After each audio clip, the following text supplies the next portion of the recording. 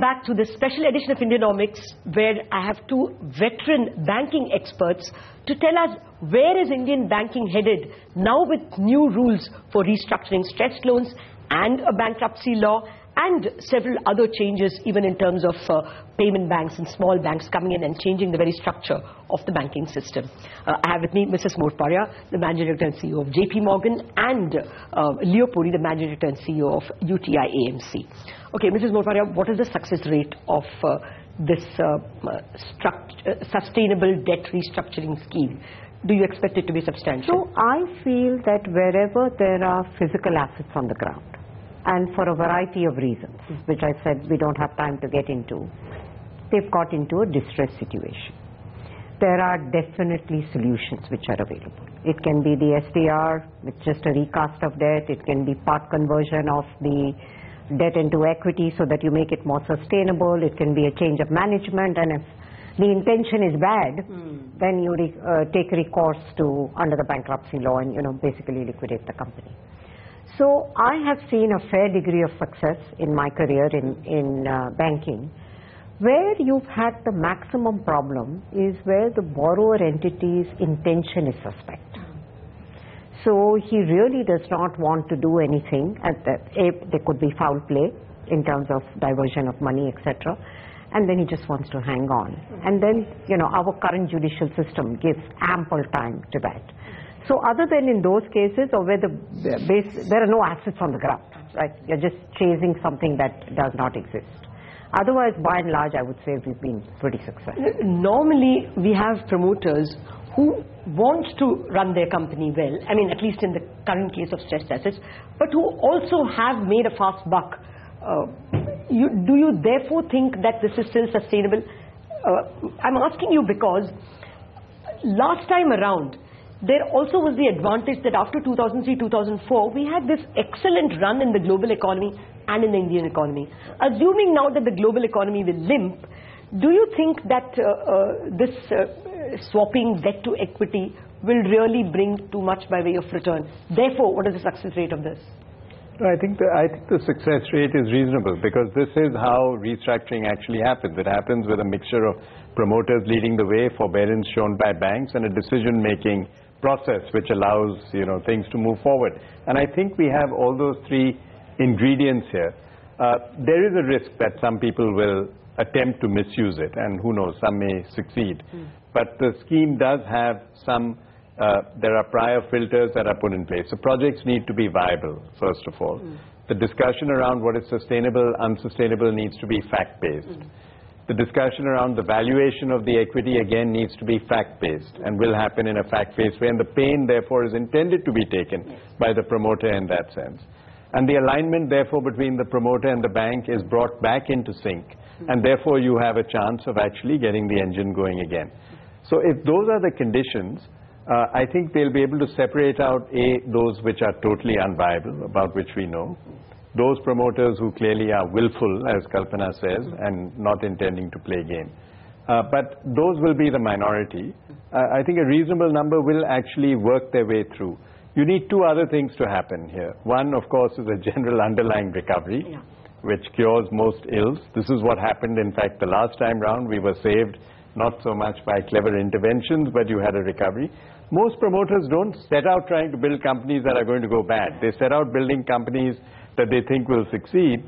And even in those instances, and I don't know how frequent that is, where there has been diversion of funds, usually they are sensible enough to divert funds which are not going to impair the viability of the project, but their calculations go wrong because the economy doesn't actually operate the way there is.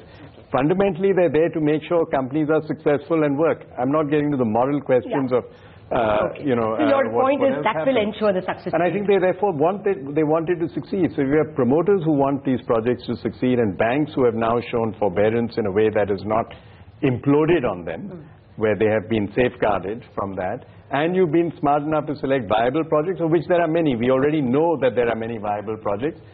I hope to see many of these things succeed. Okay.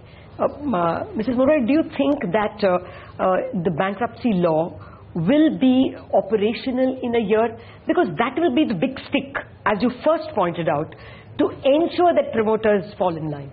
Yeah, so the infrastructure is going to take time. It's very much a step in the right direction, but it's not going to overnight kind of change things, but definitely paves the way for a much better environment.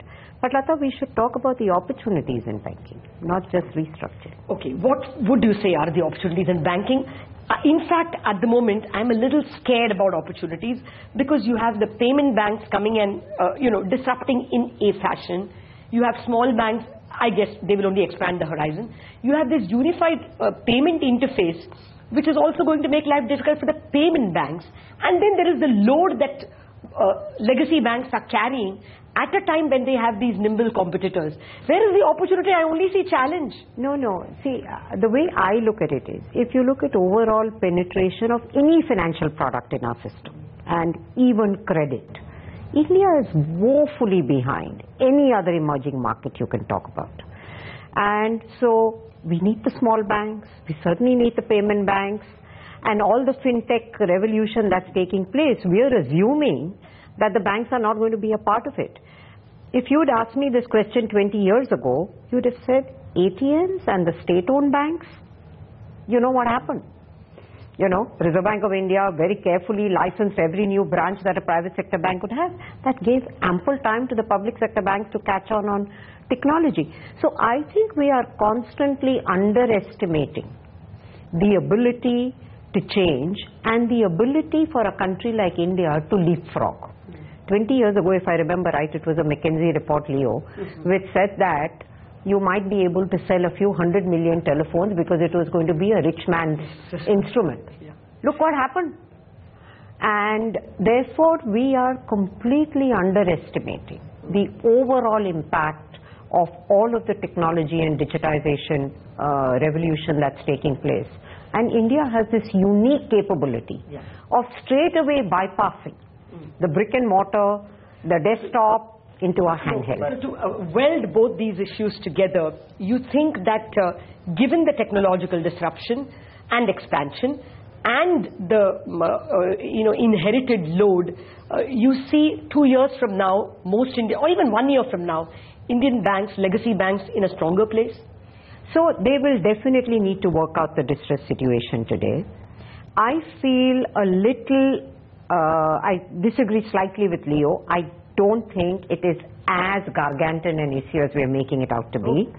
Wherever my experience tells me there are physical assets on the ground, you need to take a pain, but that pain is not 100%. Right? Yes, no, it's not. And therefore, all of the tools that we talked about just now is going to help them. I'm actually seeing the first signs of recovery in what I call the core industrial thing. If you look at any one of the lead indicators, steel consumption, cement, power, series, the tractors, and this in an environment where rural is severely impacted by the successive droughts that we've had. That comes up. We are still not seeing an investment pickup on it, but as soon as you see this demand consumption come up, Indian entrepreneurs definitely have animal spirits, and you will see an investment pipeline building up. I don't disagree with that, but last words on how do you see this burden of challenge, a burden of inherent problem, and the disruption? So I am a bit more concerned actually on that front than Kalpana is, because I don't see where these opportunities are there. The question is who's going to capture them. And it's not obvious to me at this point that many of the banks that we have, the 27, 28, will be able to participate in these. In fact, today the outlook for their future revenue stream is very dim. It's very blurred indeed. Even if you were to fully provision them and put them back on their feet, they will probably topple over again because they can't actually earn enough to justify the capital that would have been put in. As an investor, that's one of the dilemmas we have, is why would we want to capitalize an entity which does not have...